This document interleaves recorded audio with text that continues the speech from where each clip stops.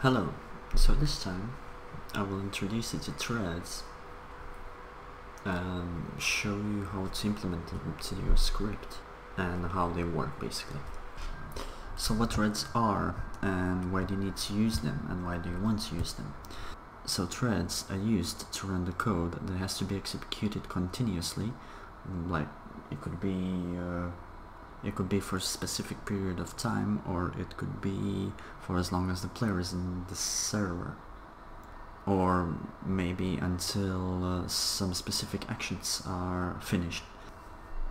And you want to put that in a thread, in a separate thread, because then it does not interrupt any other code that is running in that file basically, because every single file is running from top to bottom.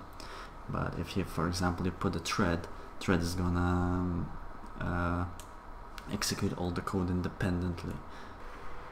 So I created a little resource called my thread and just added fx manifest and client.lua file to it. So in here what we're gonna do is I'm gonna create a new thread. I'm gonna add a function handler to it. In here I'll add a while true loop and I'm gonna add citizen weight 0. So what it means, I created a new thread, added a function handler that has this code inside. While loop is executed while this condition is true. So it could be, for example, 1 equal to 1 or 1 more than 0, then it will be executed. But if it will be 1 less than 0, since that is false, that's not going to be executed. But now we're just gonna hard code it to true because we want this to be running for as long as the player is in the server.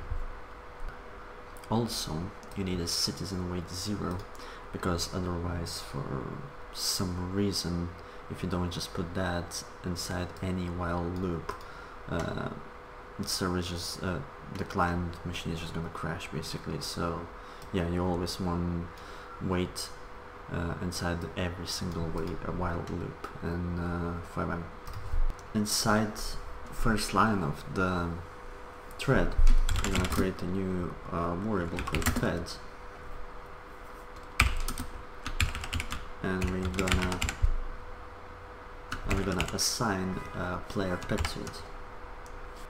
So in GTA 5, player model or any human model, even animal model, are called basically described as pets, and each of them have their own unique ID basically. So if new pet is created, it gets its own unique ID. So basically what it does is it returns for each and every single client its own pet model ID. So why we need that? We're gonna create a new variable. We're gonna call it player chords, and we're gonna say get entity chords, and we're gonna put in pet here. So this is gonna get coordinates of the player model basically, or of position of player. And now we're just gonna basically print player chords so every single frame you're gonna see different coordinates if the player is moving.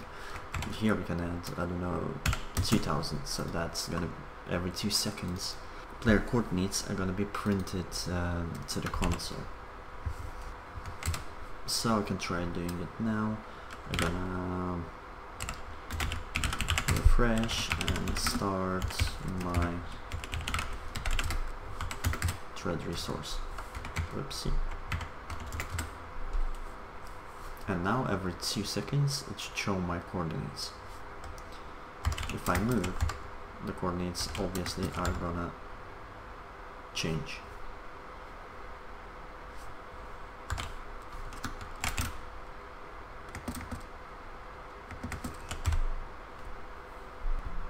So this time I have a little task for you.